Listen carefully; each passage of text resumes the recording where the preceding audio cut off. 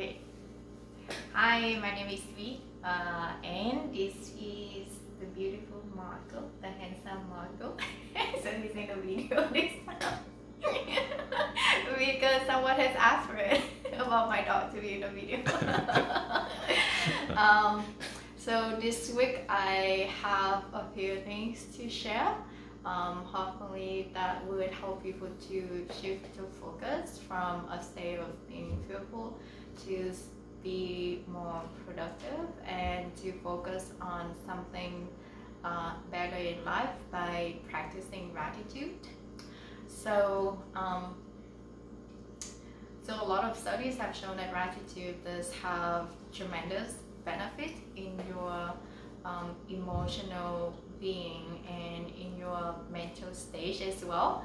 So let's say in this pandemic, like according to the status, like more than 80% of people actually recover from coronavirus, right? But it seems like the whole planet is focusing on the 5% of people, the 5-10% of people that are actually dying. But it's so why don't we focus on the amount of people that being recover, which is more than 80%, and a lot of them are actually showing like mild symptoms, right? So let's look at the class is Michael, what are you doing? So let's look at the class is half full over than half empty, and it's actually more than 85% full. Michael, what are you doing? Come back here.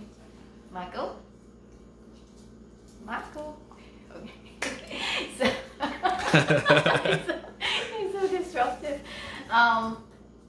And so I would like to share my gratitude list, and hopefully it would be helpful for you, and I would like to challenge you as well to come up with at least 5 things that you can be grateful for during this time, so that it would give you a better mindset in order to focus things that is more positive in your life. So let's go with me first. So what I'm thankful for these days is great help from my friends. How are you? Yay! Letting me shower and then helping me with creating videos like this. And I'm also grateful for my health because I don't get sick, and that's the reason why I can create things like this and try to come up with different ways in order to motivate other people and to help other people around me as well. And let's see what else I'm grateful for. And water. I'm very grateful for water these days. It's not, as a lot of you know that I actually live in a van, and it's actually not really easy to get water these days. So the less resources that you have, like the more you become aware of it and being more grateful for it. And so it's just like really the little things now is like doing even grocery and food and even toilet paper. I'm grateful for toilet paper. It's so hard to find these days. Yeah, just these little things, and because of this pandemic, it becomes more obvious to us. Like these little things actually matter. So that's number 3 on my list. See, I'm grateful for the fact that no one in my family or my friends is actually sick, and this is the reason why I'm trying to help everyone to to change their focus from a state of being anxious and fearful to being grateful, because you're not really sick right now and you have abundance of health, and why not take advantage of that and do something productive out of your life instead of being anxious and focusing on that 5 or 10% of people are actually dying, because there's just so much more in the other side of the class being more than half full, right? So why don't we focus on that? And see. Well, I'm also grateful for nature, because like the more you stay inside the more you actually realize, oh my gosh, I miss nature so much. Like, I can't wait to actually go outside and have fresh air. Really, like, I'm grateful for air even, just to have a little bit of fresh air. And just like a walk outside or a run outside, it's just like being in nature is just so refreshing. And so often we kind of take that for granted and not realizing like all these little things around us that have been supporting our life, and we're just so busy with life that it's just so easy for us to process our mind. We're not really being grateful for it. So it's actually, this pandemic is actually a good time for us to look into our life right now and find those little things to be grateful for, so that you can shift your energy, you can shift your focus.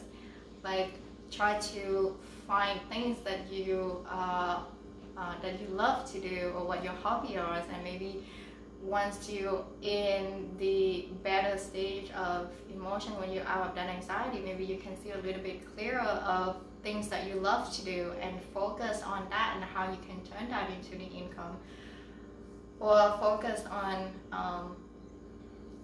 building a better relationship within your family, and take advantage of this downtime to reassess our life and find those little things to be grateful for, instead of being anxious and being fearful, right? Because it doesn't really help anything, and it actually makes you even more sick. So why not try to get out of that stage and shift our focus, shift our mind, shift our mindset?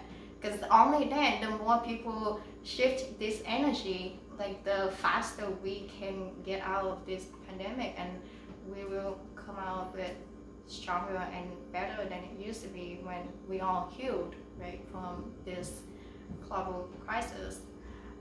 And that would also help the economy, like not just like staying inside, of course that will help with the virus, but like what can we do at this time to come out of the pandemic like better than we were before? Like, why our life was so destructive.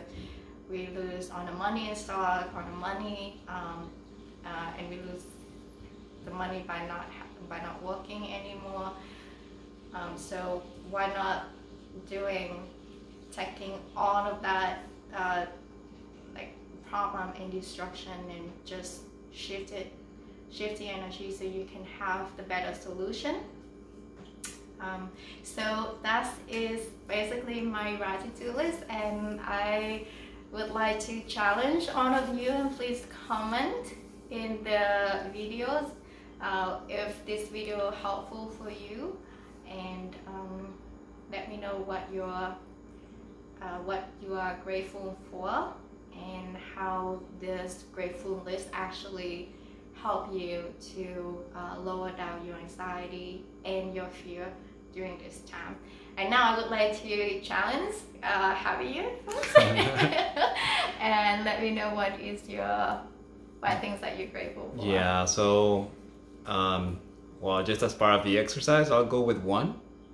I'm grateful for my family and the fact that they are intelligent enough to be prepared for this.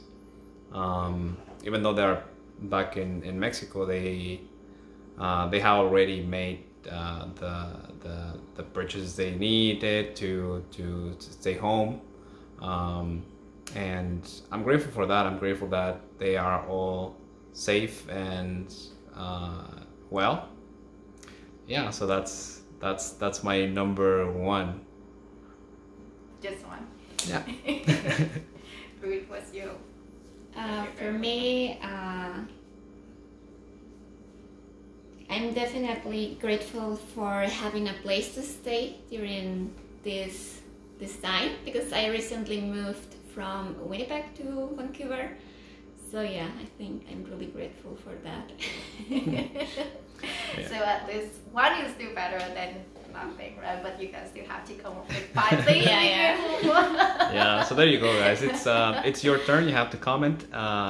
Yeah, the most that you can do. I mean, it's there's a lot of things, of course, but you know, if you can do 1, 2, or 5, then that should be okay. Yeah, please just make your comment and let me know what you are grateful for and how this really helped you to get out of anxiety and your fear, and if it helps you to shift the focus of your life in this moment at all. Right? Thank you. Thank you, Vivi.